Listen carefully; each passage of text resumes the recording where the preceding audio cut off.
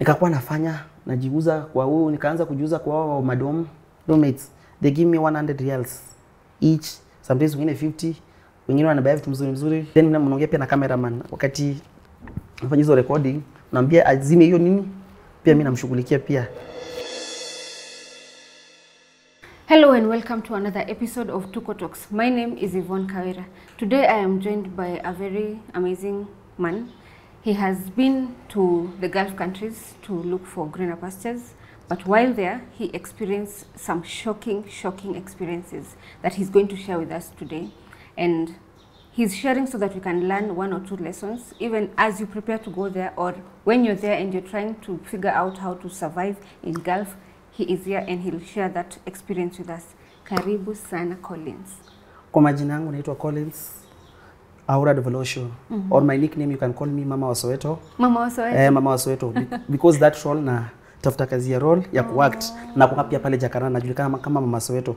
Juu nilianza pale kuingia nikitetea wana Gulf pale Jakarta. Serikali shughulike nao na pia ikumbane na wale ma agent fake, ma brokers. Sasa hatuaki ma brokers. Then hata kama ni broker lazima akuwe ako registered na pia shughulike pia na watu nje pia, alafu then usi mambo ya commission. Kuna wengine hawezi enda Gulf juu they do not have the commission. So kabla ufike mahali uliamua kwenda Saudi, what had happened in your life? How was your bringing? Umetoka wapi? Family kwa wapi? Mimi ni Afrika state Uganda na Kenya, but nimekaa Uganda most of the time. Okay. So nilikuwa nasomea Uganda, nikafika class 6.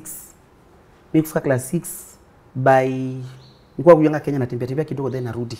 Okay. So wakati huo nikaona my mother she used to work in Saudi Arabia from 2000, ametembea Lebanon wapi. In most of our families we used to go even in UK where. Mimi wako wanatuma pesa. Nimehangaika, nimeteseka mpaka nikajua kweli life in this world you must be hard work, lazima ujitume. Na usipojituma in this world watu pia watakutuma. Yeah. You can become a thief, a gay, a prostitute, any kind. Me, I used to come in Kenya, nafanya kazi za nyumba, narudi. Nikaona no. My uncle used to work in South Africa. So akakuja nikamwambia mimi uncle, mimi mambo ya shule imenishinda. I do not have enough money to go to school. Sometimes kukua na drought, ushago kukua na hiyo, unalala njaa. Sasa mimi nikasema let me try for my best. At least niondoe poverty kwa maisha yangu. Sasa watu wangu wanahangaika, my family inahangaika. Let me try my best, and mimi kwetu mimi ndio last born. My father had 4 wives. Mimi nikaamua wacha uncle yangu nimfuate to Kampala, akaniprocessia kila kitu. By 3 weeks kila kitu ilikuwa okay. Tukaenda South Africa. Me when I started working in South Africa, I was at Limpopo province. When I was working in Limpopo province, life it wasn't easy for me as a foreigner. Do you know, you find like for example, I used to live with the community known as vendor. So do you know, you must teach yourself the language. Then me, I was very clever in terms of books, in terms of catching the language. Yeah. So I really got a job of harvesting some foods, a gardener. After all, then I went and became a nurse, but I didn't study that nurse. I used to wash older people. After that, I saw that like, no, not in Vena. Let me go to Gatweng province in Soweto. When I started working in Soweto, do you know it wasn't easy?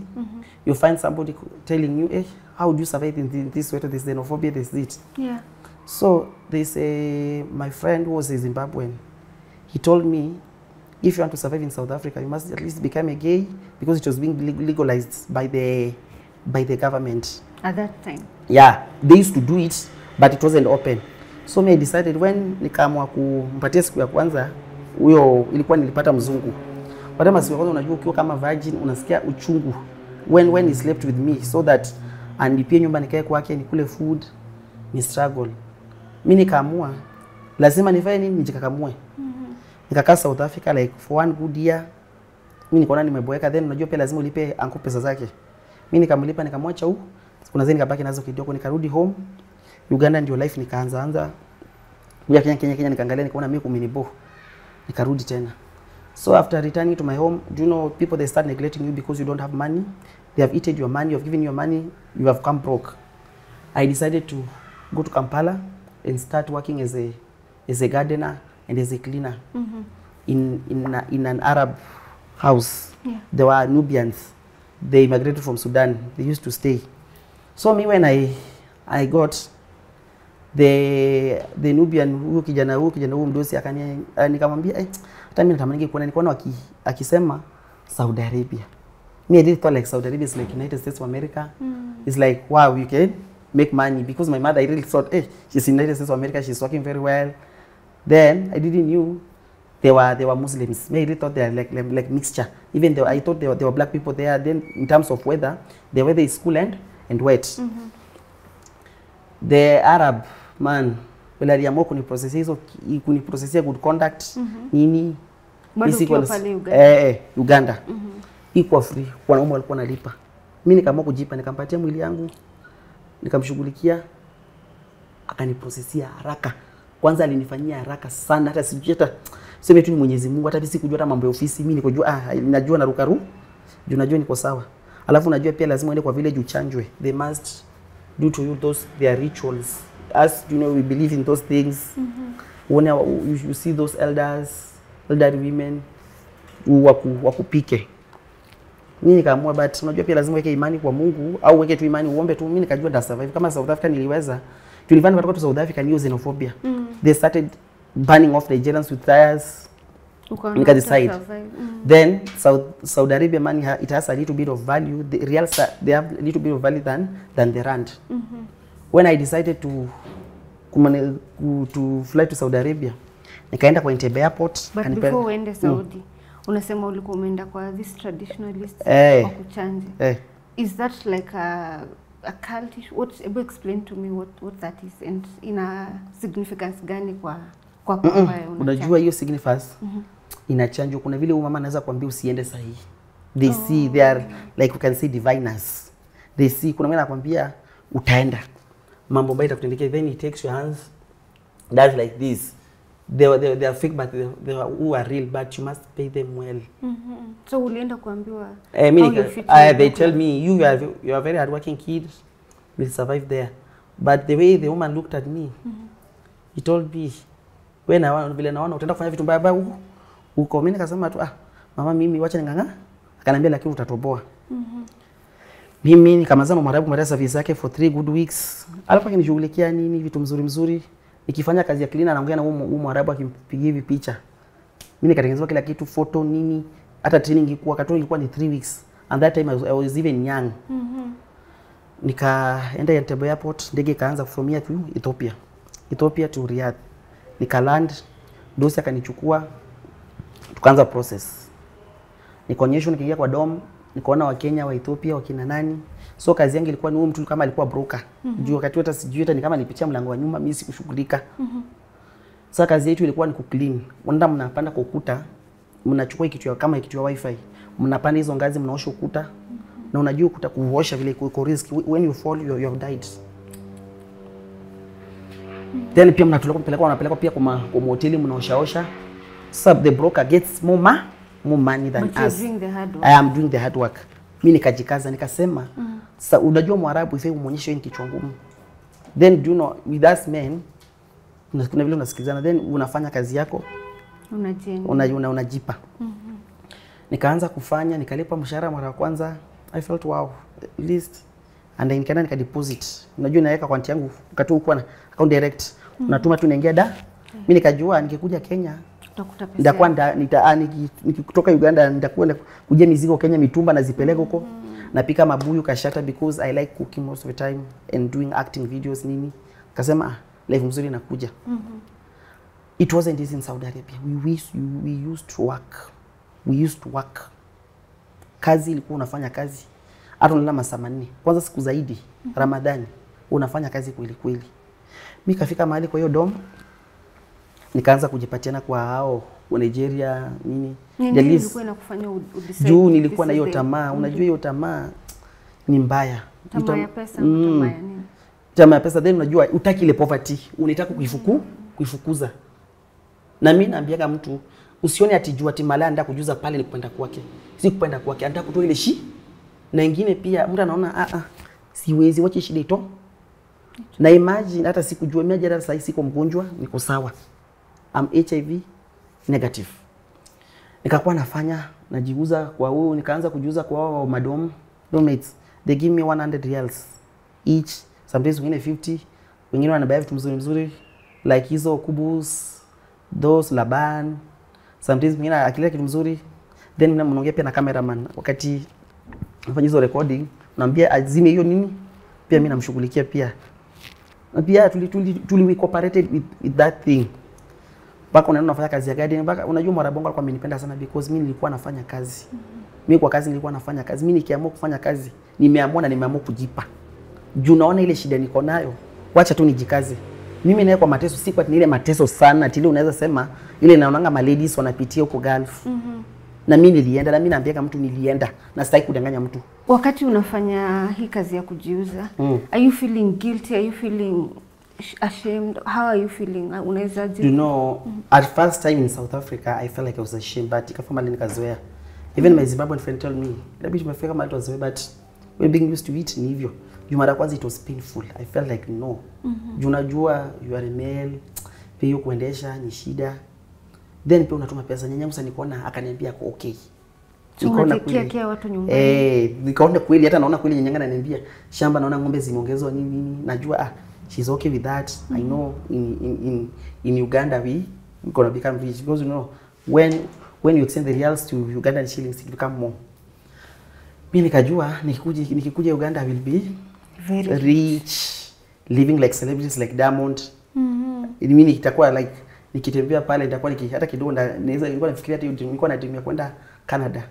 Going to Canada doing videos because I like doing acting most of the time, acting in English and doing even some African heritage, like I can teach myself how to speak. I can speak when I can do their video. Even in Kikuyu, in Ganda, in Luya. Most of the time, I like speaking Luya because I was used to mix, but I like speaking because it's passionate and Vanda.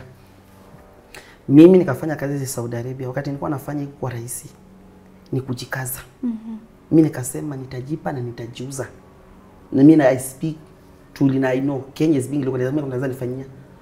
So nikaamua wacha nifanye kazi. Ikafika mahali mpaka mdosi anatuharakisha, unajua huwezi bishana na mimi. I just look at you when you talk, I keep it in my heart. Kumsingine Ethiopia kajibu kupigana na mdosi. Anamwambia ati sijui nini, who are you, anaanza kumtukana juu amechelewesha mshahara kidogo. That's you know we being overworking. Even resting hours they are less. We work more hours, rest is less. Okay. Do you know he called us to the top of the building? The Ethiopian boy was being pushed. Kamka chini akakufa. Sura yake kaishi hapo. Unajua ungeenda kwa polisi useme nini? Because kuna watu walifanya kwa kusema. So ilikuwa kama ili ifunzo kweli. Kwetu tulionyeshwa. I love there I'm trying to communicate with my mother. Sikuwa na namba yake. Kakuwa najipa. Kiarabu siku naongea Kiarabu sana, but in terms of kubus, laban, hizo nini. Na sasa kama sisi tulikuwa tunaitwa boy. Juu sisi ni vijana wasana naye ni shagala. Au unaweza muita kadama, it depends with where mdosi wako na Kiarabu yake. Mimi nilikuwa nafanya kazi vile, nilikuwa nadhania ati Saudi Arabia hati ni pali penye kweli kuna mvua nini. It's a desert place. Mdosi wangu pia alikuwa akinipeleka mahali tuna travel like Jeddah, Medina, but Mecca huwezi ingia kama wewe si Muislamu. Na mimi nilikuwa nafanya kazi. Juu najua naweka pesa, najiuza kama ni kujiuza. Hata I could sleep even with 5 men in a day. Yeah. So anapaka tu mafuta kwa kitu yake. Sometimes wanakuambia hata uleak. So ni ikuwe soft. Unajua ni pesa unatafuta, you are risking your life. Ujui kama ukimwi itakushika. But tunaambia tu Mungu nisaidie. Hii kazi natafuta na Mungu unaona ile maisha nimepitia. Nikamaliza contract, hata vile miaka 2 ziisha mimi hata sikujua. I didn't know. Then unaona hizo vyakula za Arabu unapenda hizo manjera, makubus, hizo kisra. Mimi nilikuwa napenda tu sana. Mpaka hadi hata unakuta mpaka na wasuduko. Nilikuwa najikaza. So wakati nirudi home to Entebbe, unajua tunarudia Dubai ndio tunaelekea Entebbe. Nikarudi nikakwenda kuangalia nikapata kwa account pesa kidogo tu imebaki ndani. Wakati ulikuwa Saudi ulikuwa ukituma na specifically unawa instruct weke kwa account yako. Yule hata ndio alikuwa anatuma mpaka na confirm. Mpaka shosho ananiambia he was a good man. Hata sasa ilifika mahali katika kutumia phone yangu. Yeye anatuma direct kwao. So ulikuwa sure kulikuwa na doho. Juu my shosho kimpigia sema nakwambia imefika. Anti ananiambia imefika. Kule Uganda. Imefika Mimi hata sikushughulika. Hata sijui tu mambo ya nini. Mimi nilipodisitu mara tu moja na ni hivyo. Juu Mwarabu alinipenda sana. Kwa kunipenda na alinipenda, lakini pia akiamua kuchange you never like it. Then pia I was the greatest, you know, to the greatest prostitute gay. But kuna nini kwa na kembu wingi, unajua ukiona mtu ako Saudi Arabia labda amekembu, siweze kumtokana anapiga umalaya, sio tunapiga tu umalaya. Ni wengine pia ni kujitakia, kama mimi labda nilikuwa kujitakia pia, na hiyo pia kuji-expose. Sasa nikafanya nini? Ikakuwa by force. Na inategemea na kazi unafanya. Hebu tueleze what happened vile uliland Uganda after umemaliza contract yako kule Saudi. Si wacha nimalize na hii ya mdosi. Sasa mdosi vile tulimaliza akanisaidia pake tu vitu dogo, pita tumani dogo hivi. Mimi nikamaliza karudi. So naona tu wananiangalia alafu they are speaking. Amerudi Kumbe ameshakula pesa zangu na mimi sijui. Kule Uganda sasa. Mimi najua naambia shosho na ataniambia I bought a land, this and this. Mimi hata sikuwa na shughuli na bank statement, juu bank statement zilikuwa na ule. Tuli expect kuna kama how much kwa account? Juu vile kwa natumia nikasema 300,000. Juu wakitumia kukula nini kufanya mambo zao lazima pia jirembeshe. Mimi nikajua 300 zabaki kwa account yangu. Nikuja kuchukua mitumba Kenya na kuzipelekanga. How much money was there in the account? I found like 50. Nilikuwa tabati. Na wanasema wengine imeenda wapi? Si walianza kuniambia ulikuwa ndarajia nani kuwekea pesa. Mimi mpaka na feelings sometimes anaweza atalia, lakini mimi ni mwanaume nimejikaza, I'm strong. Nikasema acha nikuje Kenya. Nikuja Kenya wakati ule kwa 2010. Nikajoin shule. Nikaanza class 1 mpaka class 8. Ulimaliza class 8? Class 8 mwaka 2017. 2017 kaingia shule nikasomea kwa Waluya kidogo, maisha mimi kanigonga, nikarudi hapa Nairobi. Nikarudi Dr. Mwenje. Nikamaliza 2020. Nashukuru Mungu alinisaidia. At least now I can speak English. I'm clever, I'm sharp. Do you ever look back na una regret zile vitu ulikuwa ukifanya ukiwa Saudi, hata ukiwa Saudi? Hata nafika mahali mpaka hadi unaanza kuota. Even ilifika pia mahali kuna siku nilikuwa nimesota. 2012 I was in class 3. So nikapata mtu mwingine buru akalala na mimi, ikabidi nijipatie juu. Sasa ilifika mahali sasa ndio safadha wangu akaona sasa hiyo kazi compensated with him with money, at least nakujua pesa nimetoa. Unajua pia uwezi kumwambia you can just go on telling your people that you are gay, because even people they can violence you. Mimi nilifika mahali nikasema acha tu ningangane na hii kazi, si rahisi, but mwili yangu mimi nishazoea. Mimi hata sasa hii mimi sikuwa na effect yote, hata hiyo kwa kati pipe mimi hata nakuna kama kawaida nini, kuna wengine pia hujazoea, but mimi sasa mwili yangu iko hivyo, but niliwachananga na mambo kabisa. Kasema nimeamua kuokoka. Na sitaki mambo mingi, nimeamua tu hivyo. Naweza ambia my young youth na my young ladies wenye wanaopiga malaya, haina benefit. Juu unaweza kulala na mtu, labda upate mtu alala na wewe akose kulipa. Labda mwingine alikuja lala na wewe, kumbe he was targeting for you to sacrifice you. Where would you start? Hata uchukue mabuzu zako uende uuze. Uchukue hata kama ni kazi yako, hata mimi unajua hata mimi nikiona hata mtu amejituma akienda Saudi, akituma hata akienda wapi, hata hapa nitongo, hata hapa Egypt au hata South Africa, naonanga huyo mtu kuna ile courage na kuna kitu imemtuma. I siwezi mpatia bad comment or good comment. Mimi naambia tu Mungu amsaidie pale anaelekea. Ujue unamuombea. You God at that last time anaanza ku process mambo, ikafunga kazi nyingine kafungu. Na mimi naambia mtu ina depend. Saudi Arabia ni wewe mwenyewe vile umejitolea, na pia nyumba yenye unaangukia. Don't trust the agent. Don't trust the process. Trust eke imani yako kwa Mungu. Na waambie Mungu mimi naenda kutafutia watoto wangu. You because agent they are liars. They lie to you, you are going to this work, you go to another work. Na wakati umeamua ku open up na kushare history yako. There must have been a reason behind it. Ni nini nakusukuma kutaka kuwa public about experiences zako na lessons ambazo umelearn from Saudi na South Africa? Neza mimi hiyo tamaa yangu ndio ilinifanya nimefikia hapa. Juu pesa yangu ilikuwa I was working for the people, I wasn't working for myself. So wewe una regret? Mimi I regret kutumia njia ambazo ulitumia kupata njia mbaya. Juu kwa rahisi sasa hizo unalala na wanaume, mtu unalamba kitu yake, alafu na imagine unajua mpaka unalia. So kwa saizi vile umeshare story yako with the lessons zenye umelearn na experiences zako vile umepitia ukiwa all those countries zenye umework. Now you need someone to support you, maybe get a second chance at life. Maybe kwa acting, maybe kwa kuenda hata uende another country. How can these people reach you? Wanaweza kuna namba yangu 07 46 40 6185 number, or you can call me 011 27 59 090. Au sana unaweza nitafuta pale B Center. Pale B Center kuuliza tu Mama Soweto, sana jina najulikana kama Mama Soweto because nafanyanga videos and dramas. Na pia najulikana pia pale Jakaranda. Hata ukiniuliza watu wa Jakaranda kupeleka pale pia mimi nilipo. Na pia na kuanga na ile ya kwenda. Unajua mimi naambia mtu kila kitu ni kujaribu. Mimi kama sasa mimi ni mama nimechange. Sasa nafanya vitu mbaya but sitaki kazi ya nyumba. Kazi ya nyumba ya ndani sitaki. Wacha hata nijua hata nafanya kazi acting au mtu akinipeleka huko anipeleke na tourist visa nitembee niru na serikali nifuatilie. Na pia mtu amenipenda kunifanyia mambo ya audition kama kwa Kenya Theatre, kwa KBC, because napenda kwa sana kwa KBC, KTN, Citizen, na mtu anatafuta vacancy.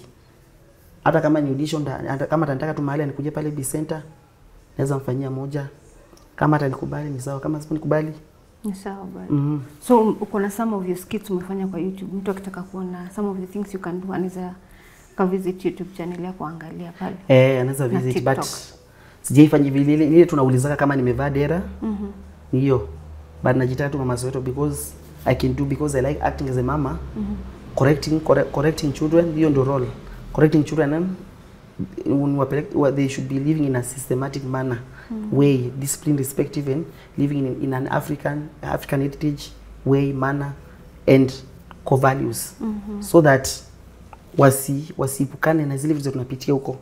Then they should preserve our culture, and your culture to transform from one generation to another. Like for example, serikali inafai kuwe king. Unapata sisi watu wadogo tunateseka sana kisaudi na hizo Gulf countries. Na pia wengine ni bahati tu. Ukiona mtu amerudi akiwa mzima si rahisi. But as given a second chance when they are a different country, ama hata urudio Qatar, do you think you'll take the same path yenye ulichukua ulipoenda the first time, given all these lessons zenye umepata? Ama what different choices would you make ukirudi kule? Mimi niko maarufu fanya kazi yangu. Hata mimi niko single, sitaki stress. Nikufanya kazi yangu, nifungua account, na pia nipate pia mtu kunielimisha. Ndio naambia hata agents, mkijua mnapeleka watu, usiconsider pia kupeleka watu haraka. Muelimishe bila hata bank pesa yake. Hiyo kitu mnafanya, mshamaliza training, visa imeshatoka, tikiti na like 3 days. Wafundishe ku bank, walete ID nini kila kitu. Na pia mtu yao kama ni ule second mtu wake. Asichukue pesa yake. Hakuna ile maximum anachukua. Na pia hakuna ile account ya kuchukua na kuna ile account ya kuweka. Unaweka unafanya biashara. Kuna wengine hata Saudi ametoka kufanya biashara kubwa, amejenga makorofa. Fanya mambo 2 3, but kupata hiyo pesa kwa Mwarabu kupatia pesa yake, umefanyia kazi. And that's the reason umeamua kushare story yako, so that at least uta-educate hata wale wana prepare kwenda huko. Mwenye anajitayarisha kwenda, me wish I give them courage, because si binadamu anapanga maisha ya mtu, ni Mungu. Na Mungu anaweza sema labda huko ndio home. Huko ndio good luck yako inapatikana, huko ndio gold yako utarokotia huko. Na pia usifanye vitu mbaya. Ukipata pia mdosi mzuri, usikimbui. Fanya kazi yako hivi vizuri, mdosi anakupatia chakula, mdosi anakutekea. Na pia ukipata na shida, pigia agent wako. Na pia agent mkipigiwa simu mshughulike, but usitumie broker. Broker ni mbaya. Thanks Collins kwa kukubali kushare story yako na sisi na kueducate Kenyans. Hata wale wanatafuta kwenda Saudi ama other countries kutafuta vibarua huko, umewapatia tips hapa na pale kupitia experiences zako, so that they know what to do and what not to do. And there you are. That has been the story of Collins. If you're in Kenya and you're planning to go to Saudi to look for a job, please use his experiences so you can make an informed decision on what steps to take and what steps not to take.